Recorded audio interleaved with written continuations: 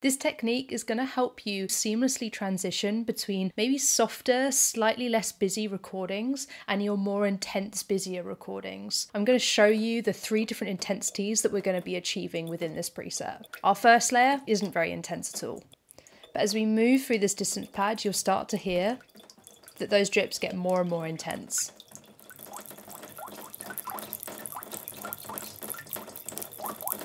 Let's jump into the Pro side and I'll show you what's going on. So our water drips preset here is set up with a number of different granular engines. The granular engine is generating grains of different sizes to create a seamlessly loopable sound. I can then start to change the size of the grain, the rate of the grain. Everything is all controllable within these different tabs. Now on this first engine here, you'll see that I've clicked autoplay and loop, which means that what's happening is this granular engine is just going to keep looping and generating one grain at a time and looping that grain until I click stop. The second and third engine here are working slightly differently, and this is where this interesting technique is happening. Within these 2 engines, I'm actually starting to play with the rate parameter over here. Now, instead of setting this just to loop one grain over and over again, what I've done is I've taken it off loop and I'm actually going to use the rate to control what is being generated within this engine.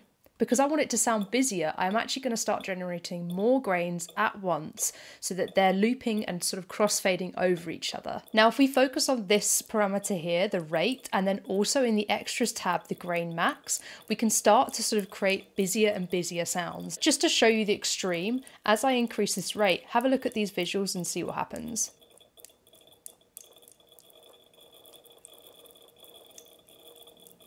If I start to increase the rate of when these grains are being generated, and also increasing how many grains are being generated at once, you can start to see I can create a busier sounding track from just one audio. Now let's set that back down to something that sounds a little bit more natural.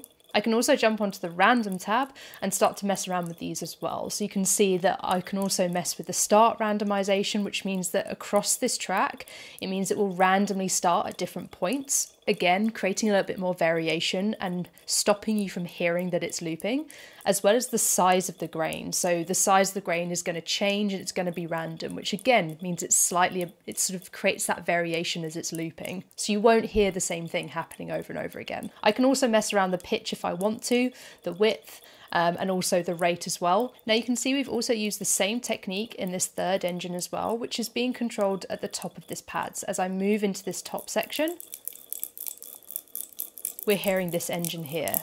And again, we've created this busyness from this audio track just simply by using the rate and the maximum amount of grains that are being generated at once. What I'm going to do is I'm going to set this first layer. This engine at the top here has been assigned to the bottom layer of this distance pad. This distance pad works in 3 different sections. So you've got the bottom section here, the middle section's here, and the top section is here, which means you can move through 3 different types of audio in one movement. Now this first layer is pretty easy. All you have to do is just drag and drop your first recording, your least intense, least busy, into this engine and click play. Have a mess around with the size, have a mess around with your different parameters of your start and your size randomization.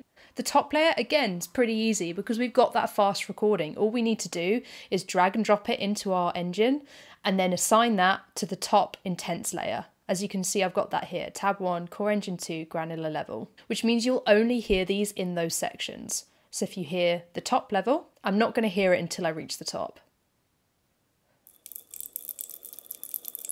That middle level is the tricky one because we need to now transition between the slow recording that we've got and the fast recording that we've got. So here's the trick. I'm then going to load in the slow recording into this second engine. So it's the same recording as we've got on engine 1. But instead of setting it as autoplay and loop, we're going to take that off and we're going to use the rate. I'm going to set my rate so that it's generating enough busyness that doesn't jump out of nowhere.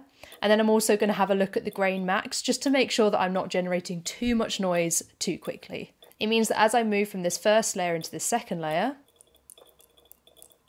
it kind of sounds like 2 different recordings. It sounds like I've created or recorded this middle layer. Now the last thing that we're going to do is we're actually going to assign the rate in these engines to the movement that we have on this distance pad, which means as we move through that distance pad in this movement, the rate is going to change as we move through those sections. So it just helps us create that little bit more seamless movement between those 3 sections. So on this engine here, I'm going to take the rate and I'm going to assign it to the middle layer here. All you have to do is drag and drop. If I click onto here, you can see that it's been assigned tab 1, core engine 1 rate. And all that means is that as we go through this middle section, that rate is going to increase slightly. So as you can see, pretty quickly using Krotos Studio, I'm able to create 3 distinct intensity levels using only 2 recordings. It means less time aimlessly scrolling through different libraries trying to desperately find the perfect recording to match these 2 intensities. Just drag and drop your different samples into Krotos Studio and it'll do it for you. Thank you so much for watching. I hope that was useful, and yeah, see you next time.